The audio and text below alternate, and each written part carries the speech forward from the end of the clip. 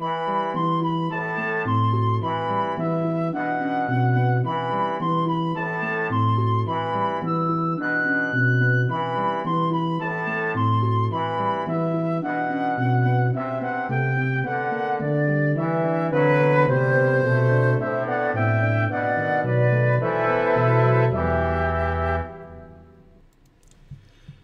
evening, everybody. Welcome back to Exploring the Lord of the Rings. This is session number 296, and today we are going to, well, not exactly finish the scene in front of the door, but we should at least finish the part where Gandalf is doing it wrong. And perhaps even get so far as the bad idea of throwing rocks into the pool. So our attention may shift from the door to the pool later this evening. So we'll see how we go. And in fact, I'm late starting up due to a series of issues. So we're just going to jump straight to the text. No announcements tonight, straight to the text. So last night in the world of the class, we were looking at this passage. Let me read the whole passage again, and then we'll focus on the latter part. He stepped up to the rock again and lightly touched with his staff the silver star in the middle, beneath the sign of the anvil. Anon Evelyn, Edro Hiamen, Fenos Nogothrem, Lasto Bethlamen, he said in a commanding voice. The silver lines faded, but the blank grey stone did not stir. Many times he repeated these words in different order, or varied them. Then he tried other spells, one after another, speaking now faster and louder, now soft and slow. Then he spoke many single words of elvish speech. Nothing happened. The cliff towered into the night. The countless stars were kindled. The wind blew cold, and the doors stood fast. Again Gandalf approached the wall, and lifting up his arms he spoke in tones of command and rising wrath. "Edro, Edro," he cried, and struck the rock with his staff. "Open, open," he shouted, and followed it with the same command in every language that had ever been spoken in the west of Middle-earth. Then he threw his staff on the ground and sat down in silence. Okay. Now, first of all, I was deliberately skipping over this sentence because we were near the very end of class last time, and I wanted to stay focused on the discussion we were having about Gandalf's verse and how he was attempting to open the door and such last time. But I want to make sure not to skip over that last sentence of the middle paragraph there. It is a gorgeous sentence. The cliff towered into the night. The countless stars were kindled. The wind blew cold, and the doors stood fast. Isn't that a really, really good sentence? So he, the sort of the parallelism, right? He describes things happening, right? It's like, on the one hand, he's describing changes that are happening around them, right? The cliff towered into the night. Well, it wasn't fully night before. Right, so we can see that that's our first cue that time has passed. The countless stars were kindled. That, of course, is the thing that's happening. The stars are coming out. The wind blew cold, which has been kind of doing, and the doors stood fast. The fun thing about this to me is that he's using the active voice, right? So he just said, nothing happened. And then, as Eric was suggesting, he then throws that out there, and then he describes in the active voice things happening, but almost everything that's happening is a description of nothing, right? Yeah, Eric, as you say, they're active verbs, but they're not actions. They're acts of being, right? The cliff towered. The stars were kindled. That one is the one that's not in the active, right? That one's in the passive voice. And ironically, it's the only change that's happening. The cliff is still towering, the wind is still blowing, and the doors are still standing fast, right? Yeah, as Bjorning says, nothing happened so hard. Yes, exactly. Anyway, so it's I think that's the it's such an elegant way for him to describe the passage of time with everybody. Now, like, after, Gandalf, ripped Boromir a new one and threatened to bash Pippin's head against the cliff, and everyone's shutting up now, right?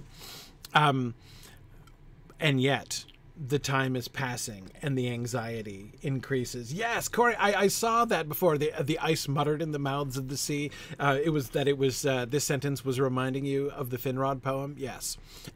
Yes, it does. It does sound like that. Yes.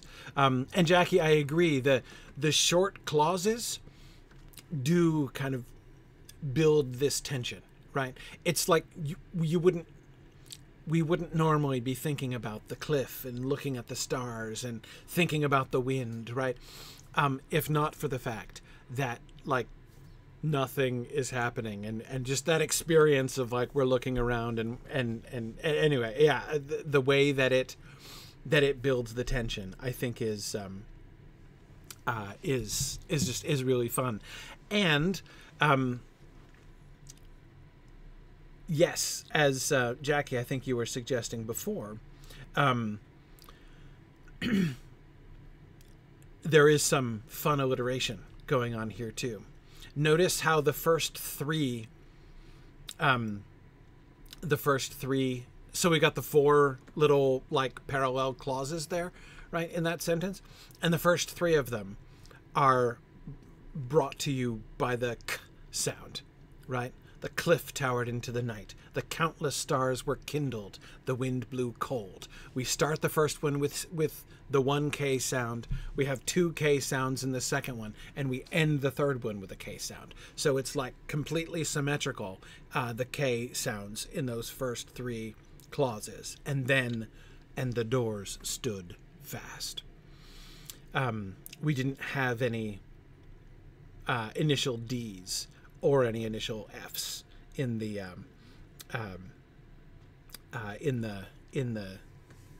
earlier part of the sentence. Exactly.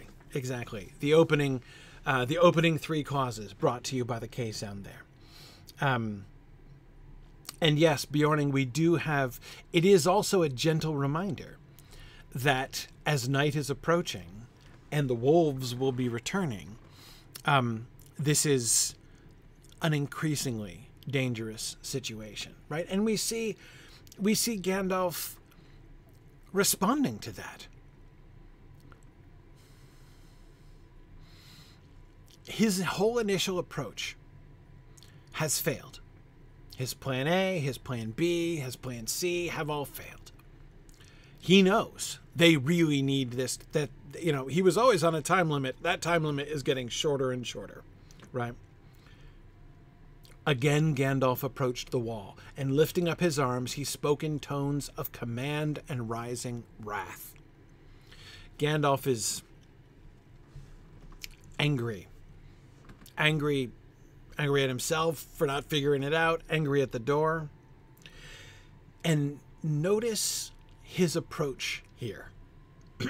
This seems clearly to be, rising wrath is a wonderful phrase, Jackie. I love the alliteration of that. Rising wrath. Tones of command and rising wrath. Yes, his wrath is rising like the cliff towers, Dr. Benway. It's his wrath by the end of this is going to be towering into the night, indeed. Yes.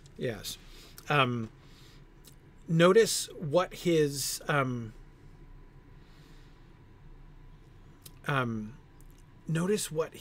approach is here. He's just yelling at the doors. I mean, there's desperation here. Open. He's calling at them in every language he can think of. On the one hand, it seems like Gandalf has given up trying to guess a password or trying to hit on the right opening spell. Those seemed to be what plan A was his kind of his password spell, right? his spell to open, to get the doors to respond to him and to open. That didn't work.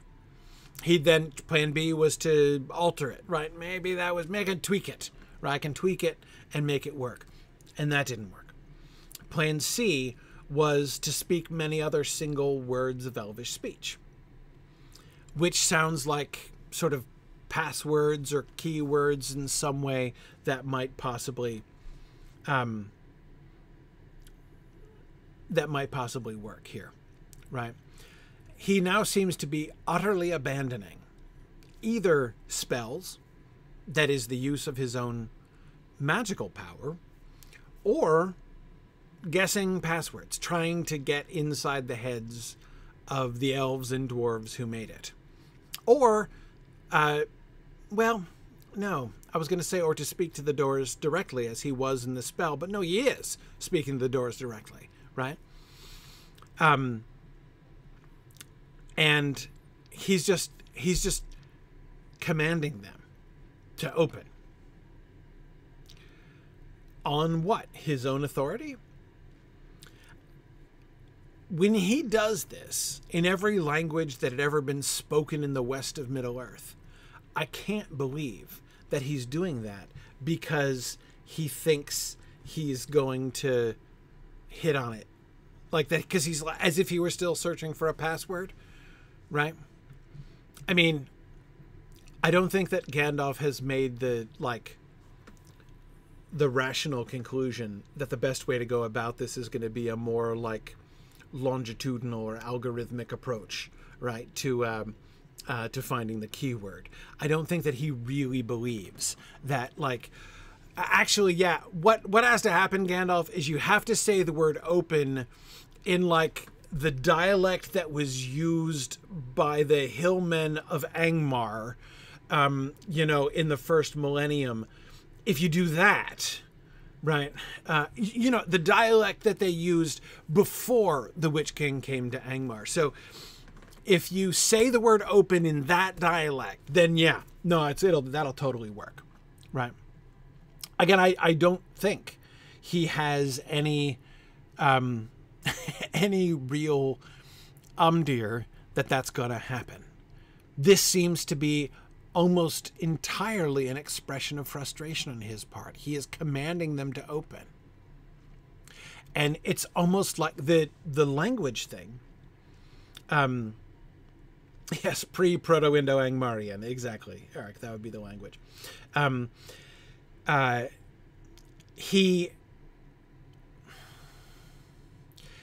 It's almost like, I'm trying to figure out, like, apart from mere, like, irritation, right? Irritation and the desire to be seen to be doing something, right?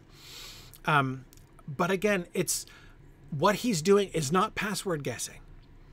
Because again, certainly there is at least a limited number of languages that you would have to choose, even if you were going to take a more, you know, longitudinal approach to trying to guess the password, right?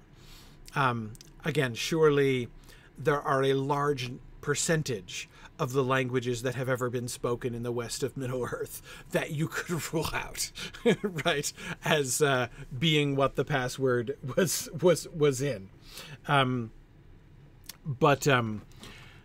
So yeah, I don't think that I don't think that that's what's happening here. I think because again, what he's doing is he's expressing a command. He is telling it what he wants to do. From the beginning to the end, that is, from the very first thing he does to the very last thing that he does here, he seems to believe that what has to happen is that he has to communicate with the gate. The gate has to listen to him. He has to ask the gate, to tell the gate to open to him. I mean, at the end of the day, he's not doing anything different in the end here than he was doing in the spell. The spell was just fancier, right? Doors of the elves opened unto me. That's what he says, right? And now he's just saying, open, open, right? It's the same approach. Yes, Johnny, I think that's exactly it. it's a battle of wills, not of words. Yes. And Charles, as you said, he's exerting his will.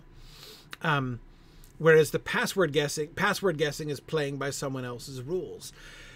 Yes. Yes. I think that it seems, so he believes I have to connect with the gates. I have to get them to respond to me. And again, I think that his shouting at it in other languages is not just a way for him to vent his feelings, which I think is part of what's going on there, given that he's actually beating on it with his staff at this point, right?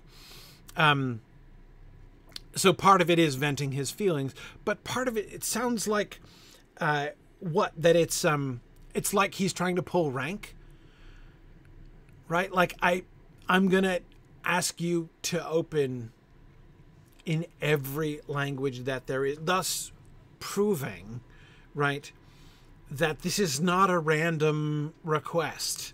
This is not, oh, you should listen to me. I'm someone you should listen to, right? It is as if all of the free peoples of Middle Earth are begging you to open. Okay? Can we do that, please? Yeah, it is almost like a way, Johnny, of saying Gandalf is here. Yes. Yes.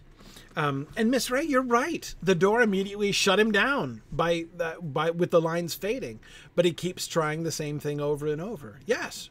Yes. Exactly. The languages thing. It is almost like, I think he's saying, do you know who I am? Right. But I think that the thing that we see, we don't know exactly what are the single words of Elvish speech that he's using. My guess is that maybe they're like, maybe he's not password guessing there. Maybe those are words of command. Maybe those are opening spells. Again, I know it's hard not to talk about the closing spells and stuff that he's gonna work on later on. But in any case, he just said that he knew 200 spells of opening, and it seems likely that he's working through and thinking of the number of those spells that he knows in Elvish, right? And that many of those are presumably single words there. Because it seems from his first attempt through to his final attempts, what he is doing is still the same. Addressing the door, marshaling his own will, and trying to get the gates to respond, to respect his will. Yeah. You know what it reminds me of? It reminds me of, this will be like dating myself, but I think there are some of you who will relate to it. It reminds me of the old text-based video games like Zork. If you ever played those sorts of games where you had to, like, to do the thing, you had to choose the exact word, right? And like, you knew what had to happen, you knew what you needed to do, but if you didn't think of the exact right word that they had thought of and programmed in for you to say, and you just like start like throwing synonyms that you know or can't possibly be the right ones. Anyway, yeah, like I get it. I understand the frustration. And again, one of the things that that leads to those that kind of frustration is that feeling of like, I know what needs to happen. Like, I know that I'm right. Right? I know that I'm right. Why won't this thing listen to me? Right? Yes, you cannot get ye flask. That's exactly it, Valori. I love that. I love that that sketch. Yes, exactly. So that seems to be something like the kind of experience that Gandalf is having here. But again, the problem is he believes big picture. He knows what the solution is, right? And that seems clear. That seems a very clear trend from top to bottom here. So The thing, I think, that he's not... So if we had to try to characterize, what is the mistake that Gandalf makes? Where does Gandalf go wrong in his approach to this? I think that the thing that he doesn't get is the entire concept that it's a riddle. It's the playfulness of it that he doesn't get. Yeah, he's overthinking it.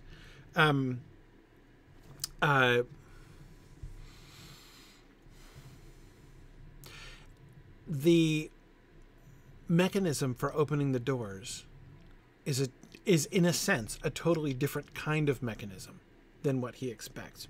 And you know what I wonder? Yeah, April, you're right. The solution is much more tra-la-la-lally than Gandalf thinks. That's exactly right.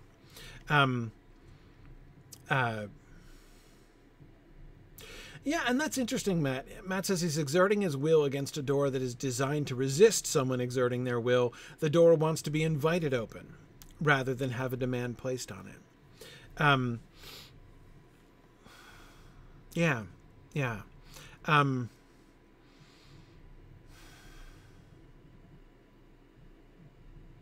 Yeah, and Bob, you are certainly correct that it is very understandable. It's I think we'd all have a little bit of a hard time getting yourself into a tra-la-la-lally frame of mind, you know, under these circumstances, when you've got this kind of a time limit and there are murderous wolves in pursuit. Absolutely.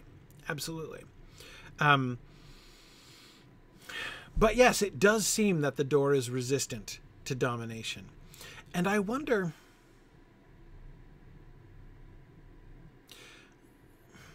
Let me see if I can formulate this question properly. I wonder if this suggests that the door is easier to get through than Gandalf thinks, or harder. Let me explain what I mean. On the one hand, it's easier, clearly, right? Like, he's trying to exert his will. He's trying to make it acknowledge his will and respond to his will. Open unto me. But he is... but he doesn't actually need to do that. The door doesn't want him to do that. The door won't listen if he does that. Instead, he just has to say the word that's right there on the arch. He just has to answer the little riddle, right? He just has to say the word friend. On the one hand, that makes it seem like it's way easier to get into this door than you might think, right? But on the other hand, if the door is designed to be resistant to will, if it won't respond to someone who commands it to open, does that make it more or less likely that it could be tricked? Again, that, like, if Sauron walked up to it and said Melon, it would open to him cheerfully, right? Yeah.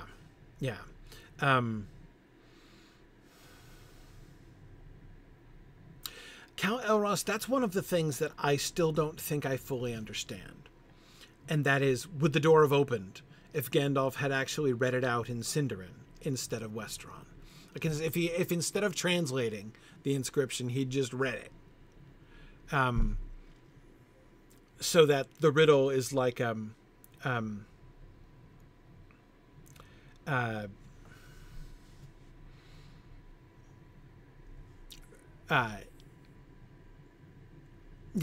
I don't know.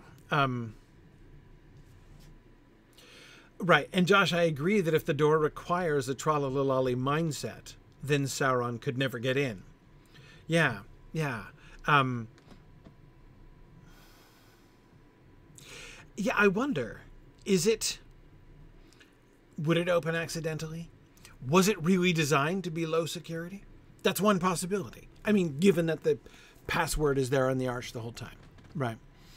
That would suggest by itself, that would seem to suggest that high security, not the primary, the primary plan. But yeah, Bjorning, that's what I'm kind of thinking too. I suspect the door only opens when a person says Melon actually as a friend. Yeah, that there is will involved, but the will is not. If you're exerting your will, saying any version of "Don't you know who I am?" right? Open because it's me. Open because I tell you to. It's never going to work. But if you can, if you are sufficiently friendly to deliver the friend password in the right frame of mind, if it is a test of will, but it's about how your will is set. It's not about exerting. It's exactly not about exerting your will over the door. And because I think we'll see, Gandalf doesn't just figure out the password. He's laughing when he delivers it. So whether or not a tra-la-la-lolly attitude is in fact required or not, Gandalf is going to have it. He's going to recover it when he actually opens the door, right? But when he throws his staff on the ground and sits down in silence, he is assuredly not in a tra-la-la-lolly frame of mind here. Frumius Pujum says, if I knocked Pippin and Boromir's heads against the door, maybe it would work. Yeah. Right, Bjorning says, is hobbitry the necessary ingredient? In a sense, right? I mean, not hobbitry in the sense of like, you know, lightheartedly insulting your friends necessarily, but yes, the kind of combination of both friendship and lightheartedness that does mark Hobbit interactions is certainly the sort of thing, right? That he's working on here, or at least that he should be working on here. But let's go on. We'll get back to Gandalf's success here in the end. I mainly wanted to make sure that we kind of close the loop on Gandalf's process there. By the way, let me say this just before we go on. I know that we didn't fully complete the discussion of the concept of spells, and spells as magic, spells as a subset of magic, and what that is and how that works exactly. I know we will come back to that, and before too long. We will certainly talk about it more when we do get to the Chamber of Mizarble, because it's going to come up again there. This stretch from the gates of, from the doors of Durin through the bridge of Khazad-dûm is one of the like defining stretches for the use of magic in the Lord. It's one. Well, no, let me not say defining. Let me say peculiar stretches in the use of magic in The Lord of the Rings. And so to some extent, I kind of want to delay, drawing conclusions until we see more of those, those usages, the ways that Tolkien talks about it during this stretch. So, so I wanted to make sure we noted it. So I want to acknowledge that I'm not just forgetting and leaving it behind. We're deliberately kind of putting a pin in it, and we'll come back to it before too very long in the context of exploring the Lord of the Rings. At least this isn't something we have to wait to the Return of the King for, in any case. Okay. At that moment, from far off, the wind bore to their listening ears the howling of wolves. Bill the pony started in fear, and Sam sprang to his side and whispered softly to him. "Do not let him run away," said Boromir. "It seems that we shall need him still, if the wolves do not find us. How I hate this foul pool!" He stooped, and picking up a large stone, he cast it far into the dark water. The stone vanished with a soft slap, but at the same instant there was a swish and a bubble. Great rippling rings formed on the surface out beyond where the stone had fallen, and they moved slowly towards the foot of the cliff. "Why did you do that, Boromir?" said Frodo. "I hate this place too, and I am afraid. I do not know of what. Not of wolves, or the dark behind the doors, but of something else. I am afraid of the pool. Don't disturb it." "I wish we could get away," said Merry. "Why doesn't Gandalf do something quick?" said Pippin. Okay.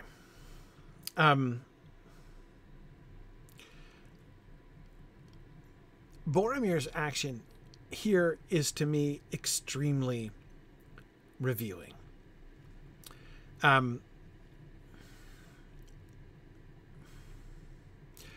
was suggesting before, when Boromir lost his grip on his diplomacy, that the big problem he is having is with the pool. The way that he was looking at it suggested that was creeping him out and bothering him more than anything else was. He was like resolved. The wolves, remember, he was the one who was like, "We're probably going to get trapped between the wolves of the wall and sell our lives dearly, surrounded by snarling wolves." He was prepared for that, right? And in a manner of speaking, that's the sort of thing Boromir is always prepared for, right? Valiant death in battle, surrounded by innumerable enemies, and while we sell our lives dearly and take as many foes with us as possible. He's been trained for that, right? That's part of his everyday reality, in a sense. As a soldier, as a as a warrior, someone of who's read the books that Boromir has, right? Someone of his training, right? But this is outside of his experience, right? Why does Boromir throw a rock into the pool? Frodo asks him that question. Why did you do that, Boromir? Knock it off, right? Why did you do that? Boromir never answers that, right? Yeah, Ambrosius, I agree. At first blush, it does feel childish. And JJ, I agree with you completely. And Bjorning, that's exactly what I was thinking. Boromir is a man of action, right? He can't take it anymore. How I hate this foul pool. And he picks up a rock and throws the rock out into the pool. Now, this, I think, is not just the perfectly natural impulse to throw rocks into a body of water. I've noticed that some people cannot understand the almost irresistible impulse to throw rocks into a body of water. And to some people, it's perfectly natural. But I certainly do not believe that that's what's happening here.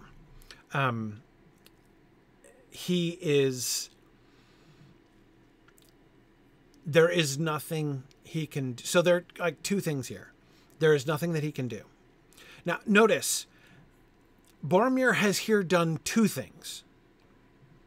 He has taken refuge in two separate actions, both of which I think are have the effect of relieving some of his pent-up frustration, right? One is throwing the rock at the pool. The other is issuing a command. Do not let him run away. Boromir's never talked like that. Boromir has studiously avoided ever talking like that. Boromir does not have the standing to give commands to anybody in this group. Boromir knows it would be something this close to mutiny for him to step in and give commands like this, right? But he's done it. He's done it. He's not he is taking charge of the situation. He seems to take Gandalf sitting down and seeming to give up on getting through the door as a silent confession on Gandalf's part that he can't get the door open. Which means, in turn, his whole thing is not where is he's come to a dead end. So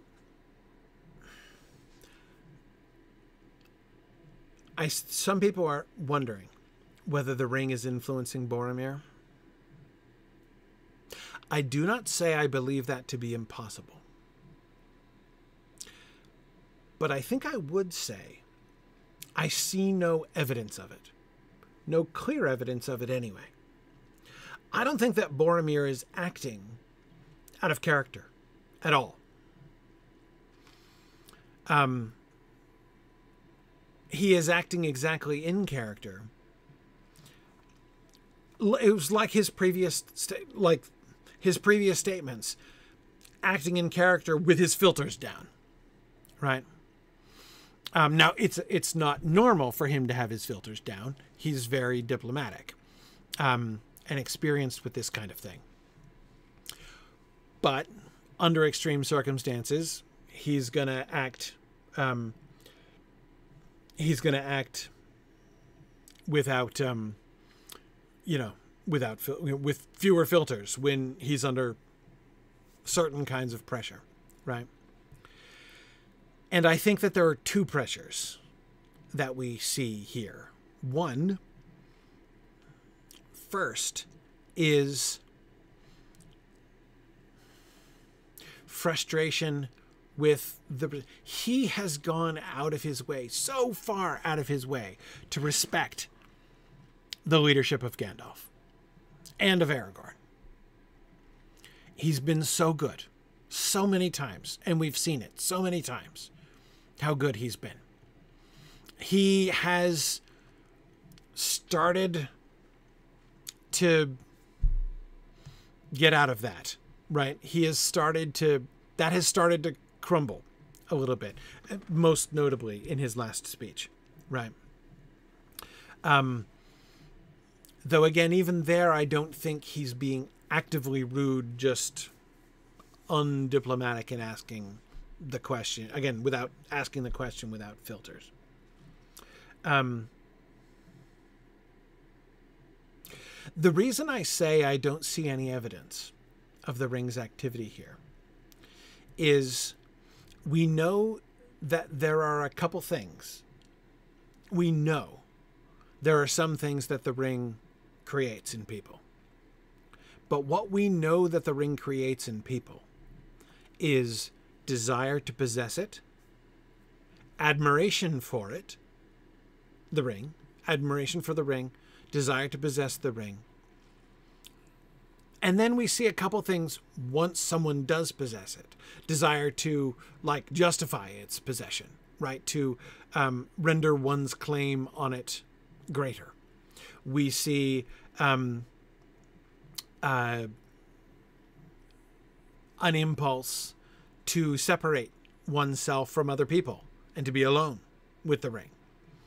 We saw that very clearly in Gollum. We see it very clearly in Frodo as well. We see it in Bilbo as well, with his confounded visitors hanging on the bell and that sort of thing.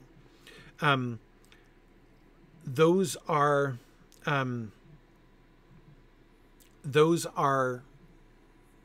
the things that we know. Those are the feelings that we know the ring can create. I don't see any evidence that any of this is related to any of those things. I don't think that we have any evidence to believe that the ring is just going to make people more likely to act like a jerk. So yeah, I don't think so. I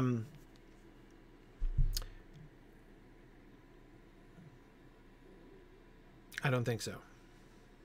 Even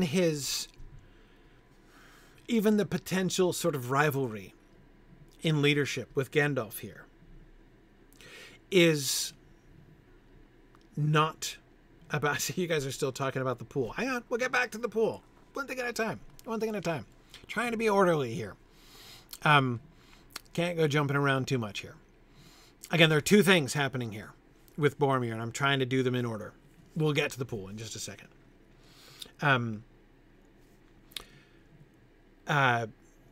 Anyway, the tension, the leadership tension between Boromir and Gandalf, far from something that that we could assume the ring would be placing in his mind, that's totally normal for Boromir. Boromir is, like, he's the leader. For him to be a subordinate is weird. Like, it's very if I could say, even just personally from my own experience, I've been the president of an institution for 12 years now, and there have been a couple of occasions in which I have, in other circumstances, been in a subordinate position, like been not in charge, like been participating in a group of which I am not in charge, right? And in an organization where I am not the boss. And I can tell you, it's hard to stand on your tongue. Like, you get used to certain dynamics, right? And it's hard. Again, it's not like an ego thing. It's not like oh, you don't know what you're doing, and it's how you're used to operating, right? Like, it's hard to remember. Like, oh wait, hang on, right? No, I'm not in charge. I'm not in charge. Let me not. I'll make a suggestion, but I have to make sure to say it as I mean, he is, and yeah, Druid's Fire, just as you say, he's not just used to being a leader. He's used to being a general. He's a soldier. He is used to giving commands. He's used to being in command. So the way he's been standing on his tongue, the kind of diplomacy he has been showing, is very, it's a strain for him, right? And so again, even here, do not let him run away. This isn't Boromir being a jerk, right? This is Boromir. He submitted to Gandalf several times, right? And Gandalf just kind of yelled at him, and he's like, okay. So notice, he could be a jerk here, right? I mean, there's so much Boromir could say right here. Boromir could be like, so now that the wizard's foolish plan has come to nothing, it's time for us to, like, try to salvage something out of this mess, right? I mean, that's absolutely what it looks like right now. And he doesn't say that. He doesn't do that. What Gandalf is still thinking, right? So all he's doing is saying, like, okay, I'm going to take charge of this situation. Don't let him run away. It seems that we shall need him still if the wolves do not find us, right? We've got to do something.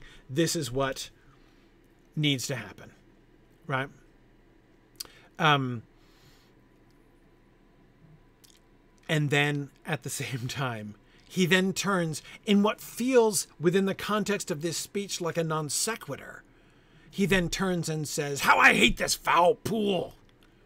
The one thing he actually expresses agitation about. Right? Yeah, Charles, I think you're right. He sees Gandalf powerless for a moment, and that could really amplify his own feelings of being powerless here. Yes. Yes. Aranas, I agree. To some extent, the pool is a safe target for his anger. I do think he's taking out his frustrations on the pool, right? But I think that choice of target is revealing in a couple different ways. On the one hand, it reveals that Boromir is not totally out of control. If Boromir were totally out of control, he'd be lashing out at everybody, especially Gandalf, right? I mean, Gandalf just yelled at him. And he could totally give it back to Gandalf right now. So, having allowed you more than a little bit of time free from foolish questions, what have you accomplished? Nothing. All right, fine. I'm taking over, right? Like, he could absolutely do that. But he doesn't do that. Instead, he vents his feelings, just as Gandalf vented his feelings by beating his staff on the wall. Boromir vents his feelings by throwing the stone at the water. But the other thing that it shows us about Boromir, the other thing that is revealing about this action, is how much the pool bothers him. It's a strange, like, of all the things that are happening here, the pool of water that they're standing next to, which is admittedly disgusting. I mean, it's like stagnant and greasy and gross. But surely it seems like the least threat, right? The least threatening bit of everything. Right? I mean, notice when Frodo addresses it. I am afraid, he says. I don't know of what. Not of wolves, obvious danger number 1, or of the dark behind the doors, obvious danger number 2. I mean, that's part of the discomfort of this whole situation, right? If we don't get these doors open, we're going to get ate by wolves. If we do get these doors open, goodness knows what's going to eat us inside there, right? I mean, we're entering into this hideously dangerous place that we have lots of reason to think might kill us, right? So there's plenty of things to be afraid of. And Frodo goes through both of those two obvious things and says, no, it's actually, the thing that's bugging me is neither one of those things. I'm afraid of the pool. And Boromir clearly has the same impulse, the same feeling. It is getting to him. It has been getting to him. I believe, as I said before, that's the thing that made Boromir lose his cool. Like, that's what broke Boromir. I do think that the throwing a stone, the rock throwing business, is the frustrated expression of a man of action who has no action to take. Right?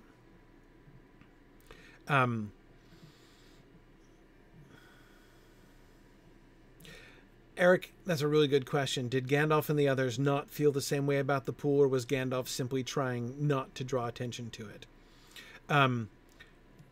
I can't imagine that Gandalf was oblivious, right? Gandalf's attention is just focused elsewhere. And I see no reason to believe that Gandalf and Aragorn both weren't just trying to get them in and through the doors before anything could happen, right? Which, notice, would have happened, right? If the doors had opened when Gandalf had said his really quite lovely little couplet, they're good. I think they're good. Now, I saw the question earlier on, would the Watcher have attacked them if Boromir hadn't thrown the stone? I think that's an interesting... it's hard to say. Do I believe the Watcher was asleep and only waked up by Boromir's stone? No, I don't think that's the case. I don't think that's the case because we did hear a splash in the water that sounded like a fish jumping, but probably wasn't a fish jumping. And they already walked through the water. They already disturbed it. They waded through it. I think the Watcher's aware of them. I think that surely is true. But it does seem that had they walked right up to the gate, Gandalf had laughed and said Melon at the very beginning, and the doors had opened and they'd walked in. Does the Watcher attack? Maybe, maybe not. Yeah, Johnny says the stone was an act of war. Yeah, kind of. Boromir is, it is, as someone was just saying before, it was an act of defiance, right? In a way, Boromir is constructively venting his frustration, right? He's a soldier. He's not only a man of action, he's a soldier, right? This, like, really spooky lake, not in his experience, right? There is no military formation. There is no, action with sword or shield that he can do to have any impact on a lake, on an evil lake, right? That he seems not only afraid of it, but bothered by the fact that he's afraid of it seems clear. That he wants to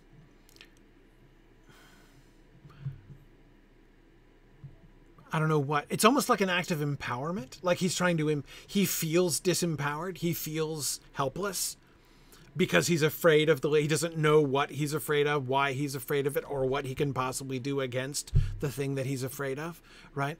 So taking some violent action against the thing gives him some kind of a sense of empowerment, right?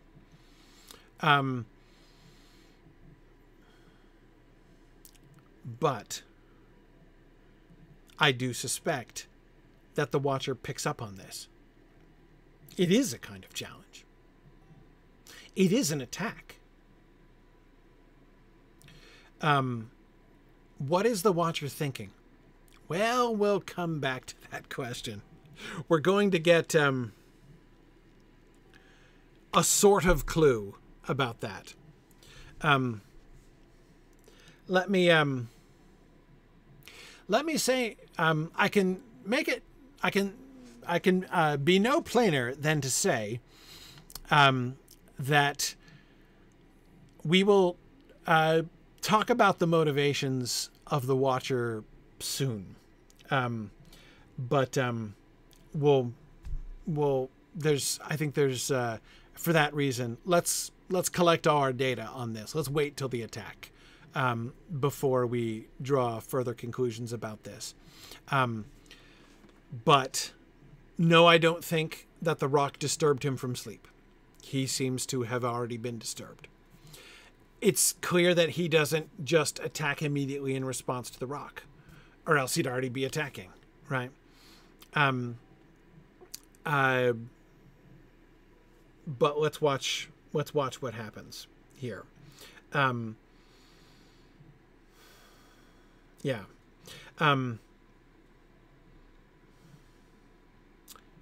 Yes. The last thing that I would point out in connection with this, though, first Frodo and then Merry. Frodo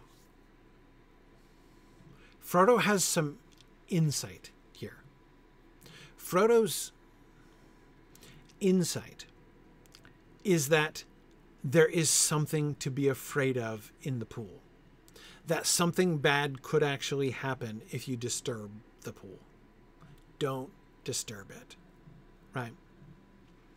I hate this place too, and I am afraid. Notice how he separates those two things, right? I also have a scared and creepy feeling standing next to this lake. And you know what? I, Frodo, am not dismissing this as an irrational and shameful feeling on my part. I'm not just spooked. There is something, I perceive that there is something to be afraid of here. I don't know what. But there is something else here. I am afraid of the pool. Don't disturb it. And Mary's contribution, I wish we could get away. Get away from here, from the edge of the pool. Escape the pool. Not the wolves. No one's thinking of the wolves. The wolves just howled again. We just got a reminder of the wolves. And that's kind of the interesting transition, right? We just heard the howling of wolves. The danger they've been racing against all day long, right? If they get caught out in the open country at night again, it's going to be really, really tough, right? But now the evidence that the wolves are closing in now. The stars have come out. They're hearing the wolves. The clock is ticking. None of them seem to be talking about that, right? Yeah, Bjarnasonar, it is a really interesting, almost nightmare feeling scenario, isn't it? Bjarnasonar says, it seems like it'd be very easy to escape the pool, right? It's not like the lake's going to chase you. And yet it feels nearly impossible, right? Like, I wish we could get away. Yes, yes. I think that Bill is responding to the wolves. He's the one who's responding to the wolves. I don't know that Bill is responding to the pool. But yes, this sense of being trapped. Yes. Yes. Yeah. I also am not at all sure. Some of you have been mentioning to the comparative paucity of stories about monsters like this lurking in lakes, especially freshwater lakes. Like, maybe there would sea monsters and sea serpents and stuff. There's lots of stories about monsters at sea, right? That there are scary monsters out in the deeps. There are many very old legends about that, right? In many societies. So that's easy enough to find. But as far as lake monsters and things, that's a little harder. It's a little unusual, right? So, yeah.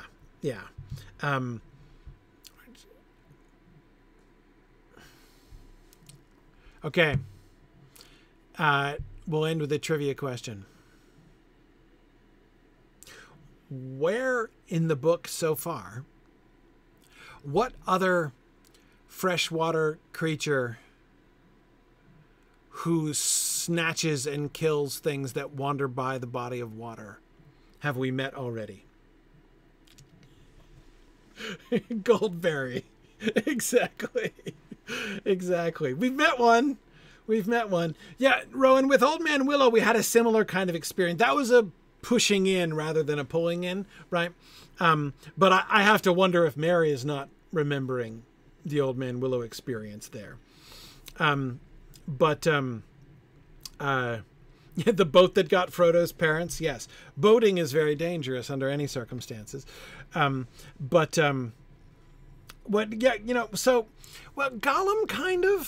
Gollum kind of, he was associated with a lake and did eat things alive. So Gollum's lake was a creepy lake in some ways. I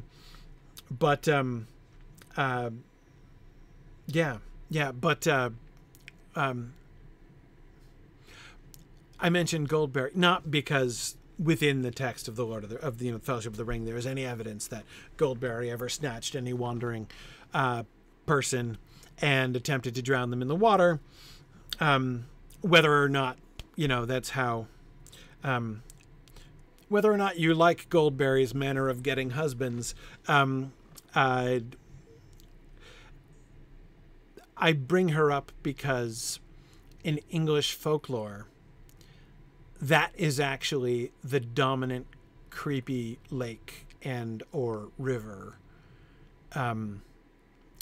folktale, basically. That there's a fairy spirit, usually female, Jenny Greenteeth, for instance, is a very popular one. There are other famous river spirits who like to snatch especially children and pull them into the water and drown them. So Tolkien has already kind of embodied that one particular very common English tradition.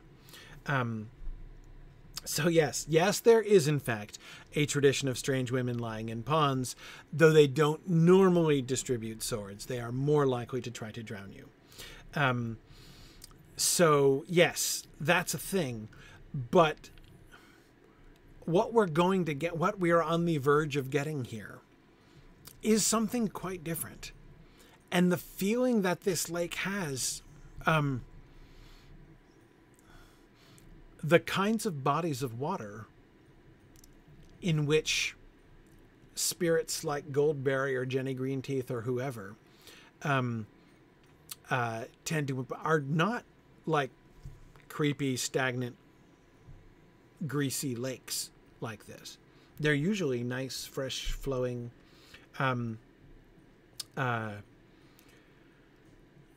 rivers and things. But anyway, water with water lilies. Yes, exactly. Yes. So yes. Anyway, this is all to say what kind of context.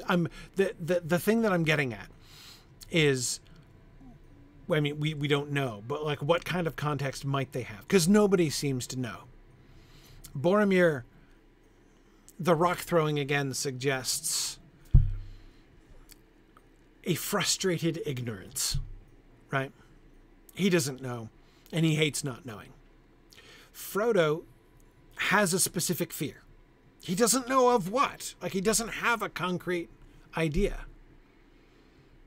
He just says, I'm afraid of the pool, don't disturb it, as if if disturbed, it would do something, right? When Pippin says, why doesn't Gandalf do something quick? This is, of course, not only an extremely frustrating suggestion for a leader to receive, but also, I think, the ambiguity of it is important, right? Opening the door is only one issue that is going on, right? And I wonder if Pippin isn't thinking, why doesn't Gandalf do something about the pool? If Pippin, Merry seems to share Frodo's feeling, and what he seems to want to get away from, I think, is the pool. If Pippin also shares Merry and Frodo's feelings about this place and the pool, I think that perhaps if Gandalf has been doing the let's not worry about the pool, let's get through the doors and just leave it behind and, you know, hope we can leave without incident. If that's Gandalf's approach, I think Pippin is here signaling it's maybe time to think about it. Right. Yeah.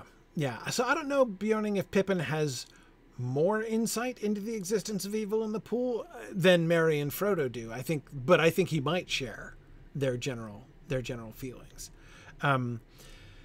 Vardendale, exactly. Gandalf did drive the wolves away last night, right? So yes, he can cleanse the water, open the door, drive the wolves away again, enable the party to skip lightly over the mountains, something, anything, right? Yeah, he's already done one of those things and failed at the other. That is allowing them to pass over the mountains. He failed at that, right? Yeah. And yes, we're not going to talk about this yet because we haven't gotten to the latter scene yet. But I saw the questions about Pippin's stone and Boromir's stone, the comparison and contrasting between Pippin's stone and Boromir's stone. I believe they're much more different than they are similar. But But we'll get there. We'll get there. All right. We pretty much got through this slide, so there we go. Not bad. Got through 1.3 maybe slides here today. Yeah. So we will see what happens next. Next time. I should be here again next week. I think I'm still on a little run here now. Through, I believe, the rest of March. So I will look forward to seeing you guys again next week. In the meantime, it's field trip time back to Moria, as we are slightly ahead of the company here. We almost got to the coat rack. Almost. Not quite. I just love this bit with like Boromir declaring war on the pond like Caligula in the ocean. Yeah, it's not quite. It's a little bit less crazy than Caligula, but yeah, he's definitely channeling that. Must declare war on the sea. But you do bring up an interesting point. I mean, I'm going to be like pedantic here and point out that Jenny Greenteeth is a nursery bogey, and like that and some of the other water creatures, they're just fairy stories told to children to keep them away from deep places. But we do seem to keep coming up with this with this theme of dangerous waters. That's a theme we do keep getting. I wonder, as a child who liked to run around in the wilderness a lot, how many of these monsters he and his brother had been threatened with by various caretakers. Yeah, to stay away from. I mean, of course, I mean, I don't think myself that the use of a folk story like a nursery bogey like that, the application of it as nursery bogey to scare, I don't think necessarily, like, we still get stories about Jenny Greenteeth. Like, there is still, I suppose, but I think we know the still psychological damage, though. Oh, well, sure. Yeah. No, there's no question it does psychological damage. But the point is simply, like, there is still a sort of mythic concept, right? Yeah. I've told children basically how to appease house fairies and stuff. Is, at Christmas time we make porridge for the Nissa. Sure. Yeah. No, there's all kinds of things. I mean, many Santa Claus rituals and things like that are sort of connected in the same sort of way. But it is, I mean, although, yes, it is certainly true that is the way that those stories, the like don't play next to the river because you might drown stories, are applied. That it doesn't change the fact that there is still a large body of folktales in this. Like, and that's why I think Tolkien like avails himself of it, right? I mean, he backed off from it. We don't get that story about. Again, we wouldn't know that about Goldberry if we had nothing but the Lord of the Rings. Yes, but it's still like that's where she came from. Like that's the. Oh yeah, no, that was my middle kid's favorite story. Yeah. I had to tell stories about Tom Bombadil and Goldberry and Farmer Maggot. Yes. Yeah, in her defense, though, I don't know if she knows how lungs work. Right. Okay, so hang on. We were gonna go back up to our Yep. To the landing. Back up to the landing here. Yes. Oh, that's right. We're gonna look at the swimming pool. Yeah, back up to swimming. Oh, that's right. I can actually get on it. Yeah, this might be a goat-worthy attempt. Yeah. These boars are so improbably wide. It makes my hips hurt just to watch this. It's a painful angle back here. It really is. You got to do some yoga stretches before you get on there. Yeah, exactly. You can't just jump onto that. Yeah. Okay. Argent paintbrush. We're on the on the threshold, at the threshold. Mm-hmm. Yep. Now the pools near that we just went past are rather on the shallow side. Yes. Okay. So the question that we were ending with last time was, what was the point of these? Like, what were the? What can we What can we ascertain of the reason for these rooms originally? Do you think this is a quenching pool? I think it's more like a hot spring or jacuzzi, honestly. So it does that would seem be to have like steps leading down into it here. Yeah, I mean, you and I both missed this last time, and there were people dancing in here that we couldn't see. Yeah, we were standing right out there, and you side. can't see it at all. I mean, there is like a whole privacy wall here. Yes, thank you for the demonstration, Belinda. Yes. If I were to stand out here, I could not see her at all. And it is certainly true that it's certainly true on the one hand that the forges of Moria are of a very significant scale, right? I mean, this is a huge forge here, like an really an impossibly impractical sized forge. I mean, it's okay. It's so to like impress. That is to impress. Yeah, I mean, like, seriously, like, what kind of metal are you going to thrust into this in order to, like, what are you going to heat a 20-foot pole all at the same time? Yeah, you get all sorts of uneven temperatures in there. Yeah, I mean, maybe. I guess if you're a whole bunch of dwarves, who knows? Like, I'm not a dwarf of but Moria. Also consider how prickly and dry this room must be, a bit like a sauna, and then like maybe there's some sort of output into the water as a good, like, we got all this nice hot water, why let it go to waste? Maybe. Yeah, it certainly could be a water source, though again, you'd think there would be access to it. Well, and I am also reminded that Nordic peoples, whom the dwarves are sort of based on a bit, they are rather recalcitrant to get to know you unless a hot tub or sauna is involved. Then they're suddenly very sociable. No, right. This is actually a joke I've seen many times. No, this is the only time you will hear a Finn speak is in a hot tub. Right. I can understand that. Okay, so let's see this. If this is some kind of luxury thing, like if this is actually a swimming pool or hot tub, which I don't want to which I don't want to rule out, I would think if they would have a hot tub or swimming pool, they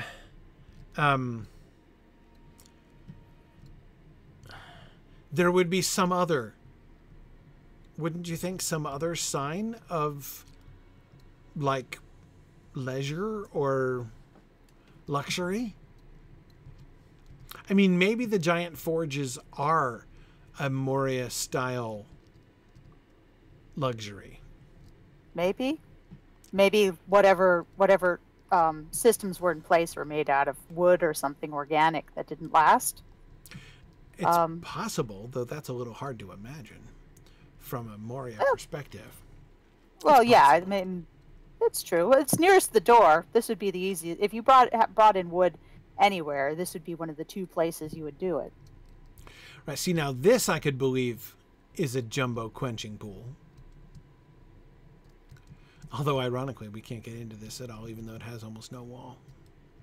Well, and the other thing is maybe it's an emergency measure. If you're working with fire, it's good to have your combination dowser and eye wash station. Eye wash station, yeah, exactly. Yeah, exactly. For lab safety.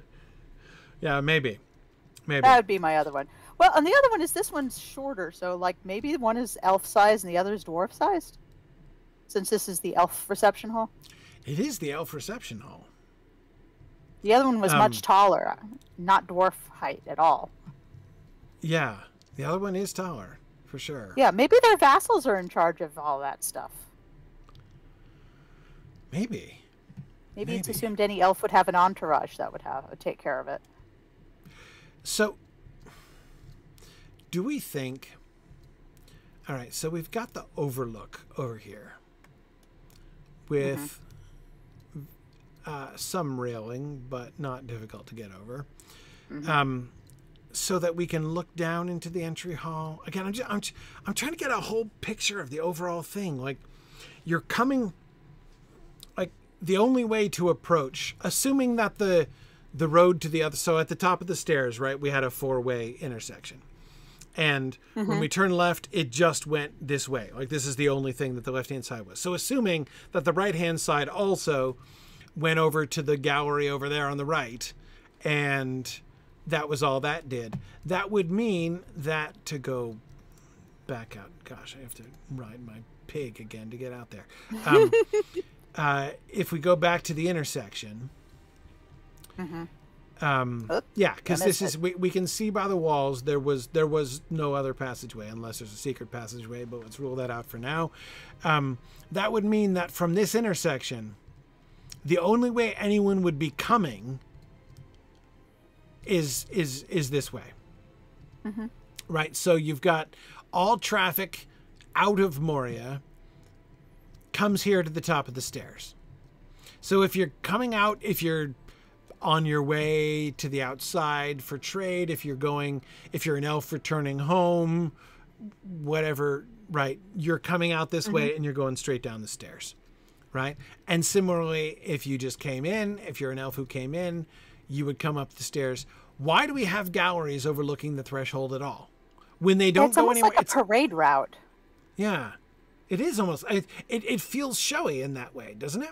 Yeah, because it feels like you're the president waving to all the people going down, right, the boulevard or something. Yeah, I mean, yes, to some extent, it does keep coming back to an entourage. This is like the big, this is for show. Yes, so you build this huge inner threshold. Welcome to cavernous Moria. Spectacular glowing crystals, carven stones, enormous ceilings. Impossible to dust. Yes, welcome to Khazad-dûm. And then you could have like people blowing trumpets from the galleries and stuff. But again, there's like stuff to do and stuff. So, like, the reason I wanted to come back out here is I'm just kind of thinking of the route. Like, in order to use, the galleries aren't on the way to anywhere, right? You have to be no, now I'm going to take a right-hand turn instead and go all the way around to the gallery. If I do that, then I'll find a bunch of forges I can use, maybe a hot tub to hang out in. But, like, who does the hanging? Is it a waiting area for people who are waiting to be joined by people coming in here? Is it again, just where you would wait? Yeah, where you'd wait, and then you can look out over the edges to see and to welcome people. Because one thing that you could easily do, if you are up there in the gallery, then you could easily make it around to here and be at the top of the stairs by the time they got up here. Yeah, and we don't know what's on the other side. There could be kitchens, or could be, sleeping quarters or something like that. It could just be a place for people to hang out. This is literally a city, so right. It makes sense to have an area near the start where travelers who presumably have gone a long distance to just take a break before traveling the rest of the city. Yeah. Actually, I hadn't thought about it in those terms, but you're right. We don't know what was over on the other side in the galleries. And if there are, it was one of the things that was kind of puzzling me in a way, was the absence of any kind of apparent accommodation. The sort of utility, I mean, luxurious utility in a sense, huge forges and big pools, but nothing in the way of like, this is the dining room and this is the bedroom and stuff like that, right? Yeah. Anyway, so and yes, we saw stables by the entrance, and maybe they would have put stables down there, but I'm not convinced. Yeah. I mean, yeah. Well, also, horses don't fare too well here, so if they came here on horses, they'd probably have to leave them someplace around here. Bring the horses up the stairs. So, yeah, they would have to have... Yeah, exactly. Hang on, now I want to go back down here and imagine. You come in, and you've got... Well, you'd have to like jump your horse over this wall to get. I mean, Well, unless all they the did. stables are made of wood. Yeah. It wouldn't have lasted all this time. It's possible that there might have been something like over here. Yeah, there's these there where these crates are piled up. There could have been some kind of alcove, a bit like a Gondorian stable. Yeah, yeah, or even like the stable in Rivendell. You know, like a little, just some stalls against the wall and stuff. Because we don't even know if, yeah. I mean, it might be underwater right now. Right, right. But no, I mean, something would be on this level. Because again, you can't take the horses up the stairs, and the stairs are the yeah. No, I meant the stables for horses might be outside. Right. And right. Oh wait, hang on. You can get over here. You can get over here. There's a path over here from the door. So you take an immediate right. So they could have put the stables up here, behind the wall. Yeah, yeah. Before the rock slide attacked. Yeah, that makes sense. That makes sense because the elves would be presumably riding horses when they got here, and the horses can't go any further. So that they would have had accommodations for the horses here makes sense. So again, you're up in the gallery, right?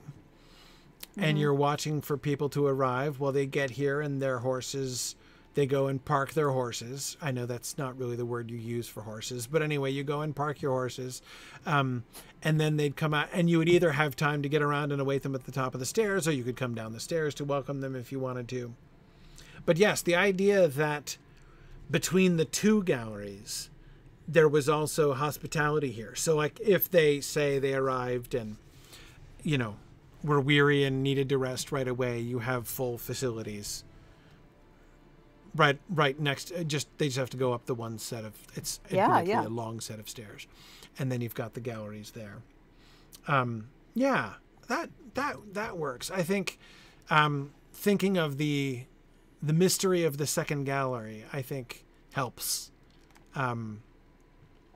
me thinking about that. Okay, cool. We're going to see a lot of these galleries off to the side. Some of them we can explore, some of them we can't. Yeah, exactly. But no, it's seeing what the current dwarves are doing and what the current conditions are is interesting. But all the way through, that's going to be the thing I'm least interested in. Like, we'll see it and we'll observe it, but it's not the thing that I think is interesting. The number one thing I want to be seeing everywhere we go in Moria. The question I'm going to be asking again and again is, what was going on here? Like, at the pinnacle of Moria, you know, at the pinnacle of the life of Khazad-dûm, what exactly was happening in this area? And and then where possible, if we're any places where we're able to see or make a guess at, like the decline of the of Moria, or like post Balrog evidence. Yeah, there's a lot of infested places that probably hold a lot of clues. Yeah, exactly. But so don't discount the dwarves. I'm sure them are going to be using places as they were intended. Yeah, it's true that we might get some clues. We might get some clues that way. It's even conceivable that the storage of crates and things like that is one of the things that this place was used for. If this was like a depot area for dwarves who were heading out this way in order to go trade with the elves, it is conceivable that there might have been. I do think stabling would be one reason, one function of this room.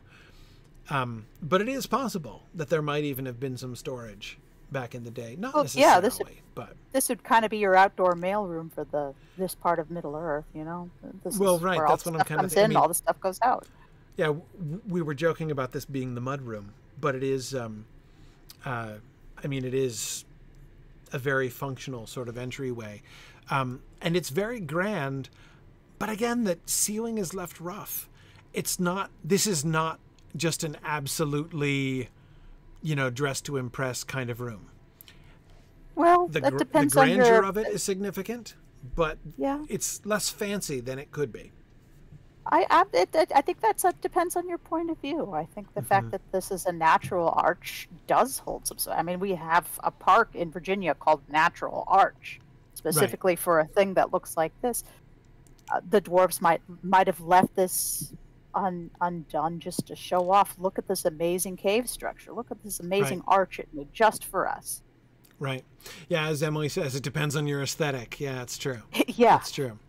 I could see an elf looking up there. Oh, they didn't even finish the ceiling. Some spackle up there or something. Right. Which is, of course, very unlike the caves of the wood elves or Menegroth, right? When elves live in caves, they do it differently. Yeah. These rocks look too rocky. Exactly. They look insufficiently like trees. Yes. Exactly. Cool. All right. Excellent. So next time we will continue forward. We shall leave the entry parlor next time and begin to work our way out into the great delving here. I'm looking at the map now. Yes, so we will enter into the paths and we will see, I believe, a fairly sharp difference between this opening cave and what comes right beyond it. So, yep. Awesome. All right. Well, thanks everybody. Thanks for joining us tonight, and we will see you again as we continue to explore the Great Delving next week. Oh boy. Very good. Thanks, everybody. Bye Night. now.